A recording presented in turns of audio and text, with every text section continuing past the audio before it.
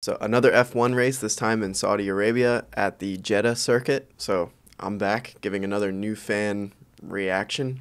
I got my freaking 2024 sweatshirt on. I guess this is just going to be all the races that Max wins this year. A ninth consecutive win. Max Verstappen, eat, sleep, win, repeat. Verstappen takes the Saudi Arabian Grand Prix.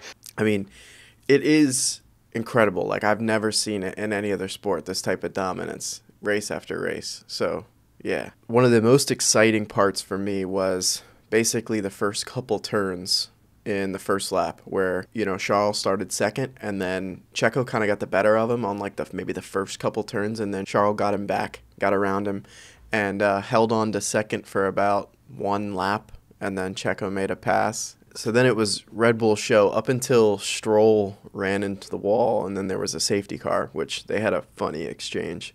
Hit the wall. Okay, can you bring it back, Lance? No, in the wall. No, copy that. Then at this point, almost all of the drivers pitted. When they pit, Checo had a little bit of an unsafe exit with Alonso. As it is incredibly frantic stuff down there in the pit lane. Oh, I nearly crashed with a Red Bull. So close.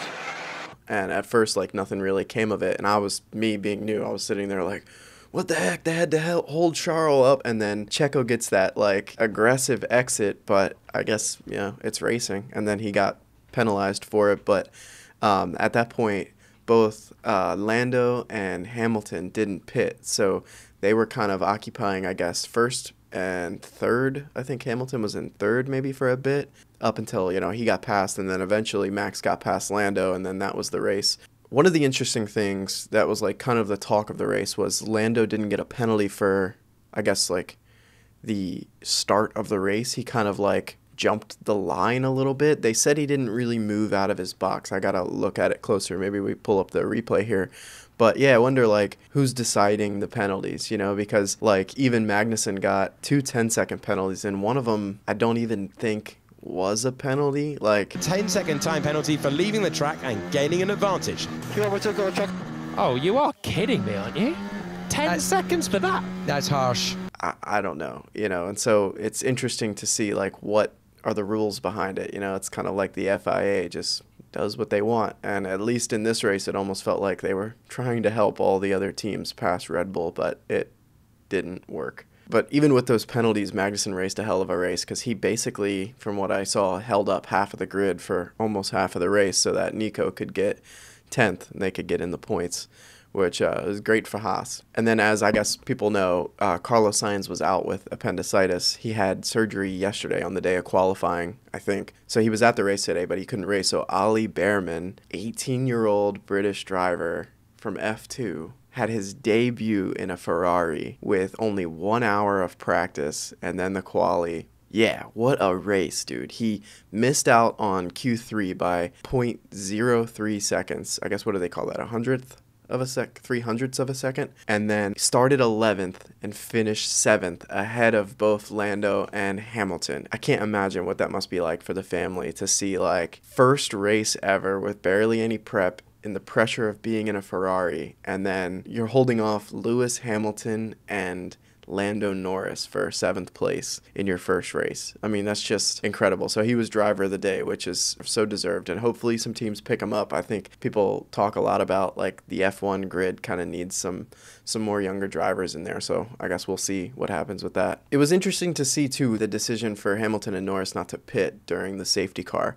I kind of liked the gamble because the safety car happened so quick. There was a good chance that another one could pop up, and then that would be really advantageous for them later in the race. And so I like gambles like that because it almost seemed like they didn't really have anything to lose. I mean, maybe Lando had more to lose than Hamilton because Lando's been qualifying better lately, but yeah, that was interesting. And I guess the reason that the commentators mentioned was that everybody pit during that safety car. Is it pitted or pit?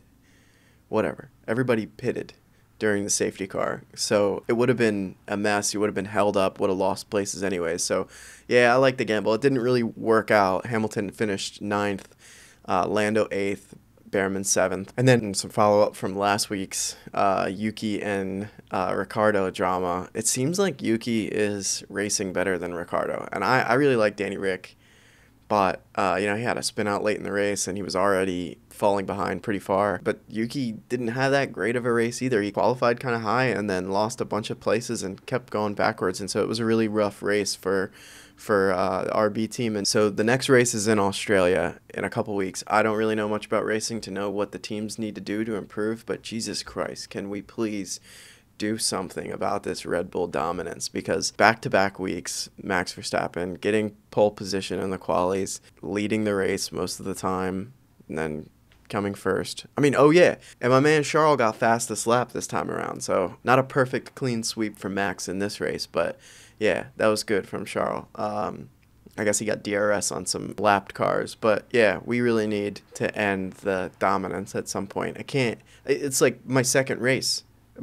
Almost my third. I mean, if you count the partial race I watched in Vegas last year, Max won that one too. So it's like, can something happen? Like, can somebody, like, I mean, I don't mean to like run him off the road, but like, can we get some, you know, business in there to like keep him from winning at all these races? Like, it's like in the pre-race show, there's so much excitement for what could happen, and then the moment what's expected to happen happens, you kind of just sink back in your seat and you're just like, damn. I mean, it must be good for the Verstappen fans, you know. I just would like to see some competition for first place. But yeah, I mean, besides that, F1 is really fun to watch when you know about a lot of the drivers and you're watching them kind of fight for these different positions. And especially, like, it was cool to see, I think 5 of the teams were in the top 6. So that was pretty cool. But yeah, hopefully at Australia something different happens, and I might have to jump on F1 23 and smash Verstappen a couple times with some low difficulty